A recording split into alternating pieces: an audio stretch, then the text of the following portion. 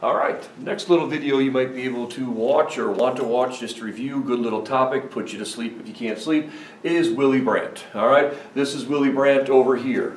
A couple little things about his background, just real quick. First off, he was a socialist back in Germany during the 30s. He was driven out or chose to flee Germany when the Nazis came to power, so he spends actually World War II in Norway. He's got a really long name that's not Willy Brandt. While in Norway, he changes his name to Willy Brandt.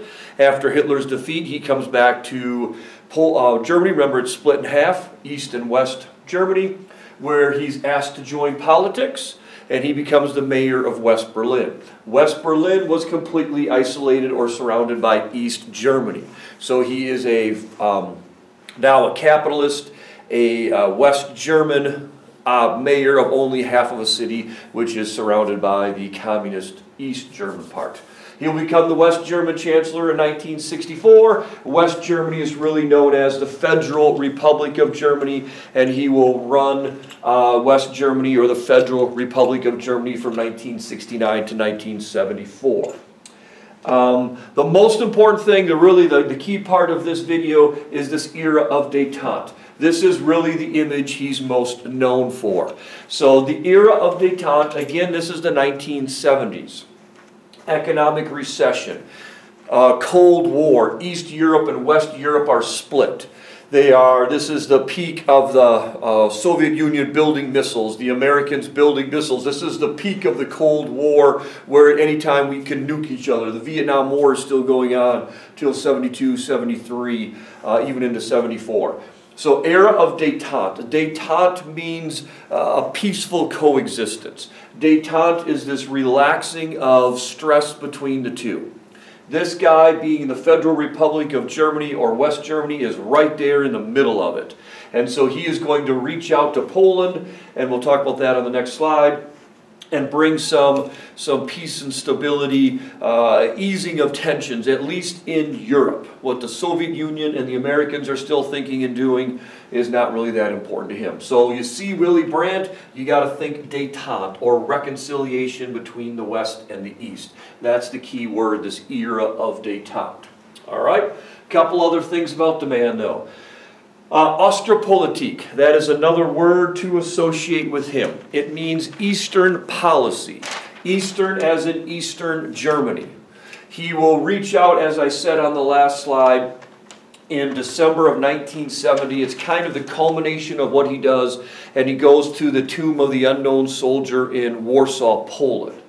That's kind of a culmination of this Ostpolitik, or Eastern policy, his desire to work with Eastern Europe, especially Eastern Germany. This is going to lead to this. These are some of the detente, some of the things that he does, some of the accomplishments that he does that bring some peace to the middle of the Cold War. In 1970, he negotiates a treaty with the Soviet Union. Basically, we're not at war anymore. We don't have to be at war anymore. He starts or initiates the idea of trade with the Soviet Union. Obviously, West Germany has been trading with Western Europe. This Cold War dividing line, communist East, free West. And he has been working with the West. He's now reaching out to the East. He also signs a non-aggression pact with Poland, officially ending that whole controversy that started the war in 1939 when the Nazis invaded it. He reaches out to them and says, we agree to your borders. Now, you got the East German half of the problem, but at least the West Germans are going to reach out and be happy and say, you know, let's work with each other. Let's agree to the boundaries that we have, and let's reconcile. Okay, so that goes back to this picture right here, which is December of 1970. When he reaches out again, he goes to the tomb of the unknown soldier. He apologizes for what the Nazis did during the war. It doesn't make it okay. It doesn't just go away. You don't shake hands and say everything's fine. But it's this era of detente, or cooperation, or the idea of working together. So after these kind of things get passed and agreed upon, the things that were just up here that are not showing up again, that going to the tomb of the unknown soldier, also talking to the Jews and a Jewish down in Israel, apologizing, never should have happened. Again, doesn't make it all go away, but it's a step in the right direction. The culminating Willy Brandt thing will be right here. That's why I put this map in over here. The European steel and coal community, which maybe I'll make something about that later, is the beginning of the common market that we have today. It's the beginning of the euro, the money that they use today. It was originally just 6 countries. Well, Willy Brandt is going to convince the French, who really were trying to go it alone. There's this guy named Charles de Gaulle. They were trying to do a lot of stuff and go solo and do their own thing. Willy Brandt is going to convince them, as the West German, to start to expand. So you can see the green is going to join in 73.